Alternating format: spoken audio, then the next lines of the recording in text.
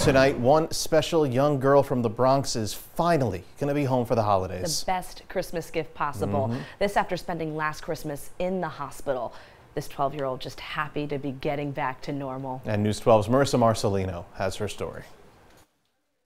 This time last year looked very different for the vibrant Bronx 7th grader, dancer, and basketball player Kamila Leon. She celebrated the holiday season from the hospital after being diagnosed with a knee abnormality that hurt her for years. It changed my life, but now it shows me that I need to keep working even when something is hard. Kamila says she often fell, limped, and had knee pain for years, but that doctors dismissed it. It wasn't until she visited Dr. Eric Fornari at the Children's Hospital at Montefiore that she found out her meniscus, the knee's shock absorber, was abnormally shaped at birth. After 2 surgeries and 6 months in inpatient rehab, Dr. Fornari says it's very special to see her getting back on her feet. With her hard work and persistence over the course of a year, it's wonderful to see that she's doing so well and back to her life and everything else that was so good before this. Kamila's family stood by her side the entire time. Her mother stayed with her at the Blythedale Children's Hospital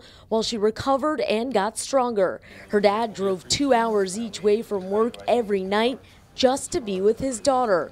Once heartbroken, Luis Leon now says he's thankful. We have each other, and seeing my daughter healthy, she could do everything that she couldn't do before. Dr. Fornari gave some advice for parents.